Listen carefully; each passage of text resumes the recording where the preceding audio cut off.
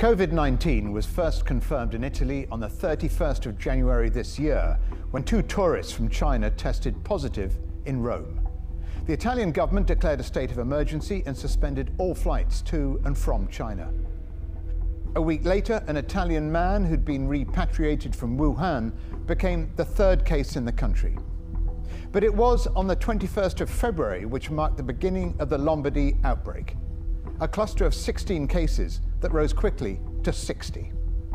And the next day, Italy marked its first death from the virus. Schools, restaurants, and universities began to close in an effort to prevent the spread.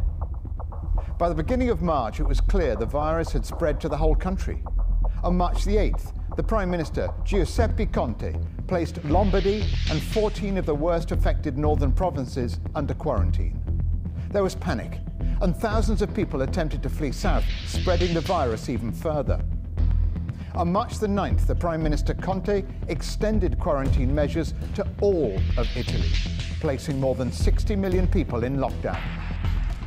In spite of that, March the 19th marked a grave milestone.